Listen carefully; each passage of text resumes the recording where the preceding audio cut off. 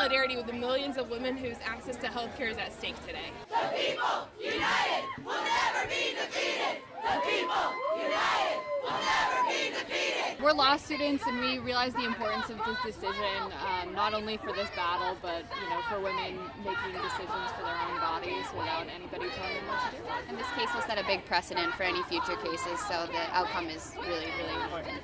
Reproductive health is just part of health like any other kind of health care.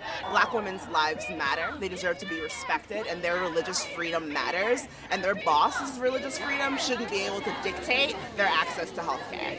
The people united will never be defeated. I am here today to show Hobby Lobby and the Supreme Court that my birth control and my health decisions are mine alone. My freedom to make my own choices with my doctor and my family. No one should get between my doctor and me, or my daughter, or my granddaughters.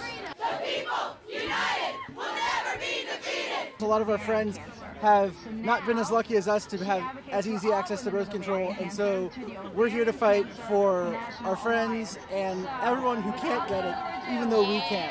I don't need birth control. I don't need abortions. What I need is for every woman in the United States of America to have control of her own health care. The people united will never be defeated. We are pro-choice America. I am pro-choice America. We are pro-choice America. I am pro-choice America. We are pro-choice America. The people united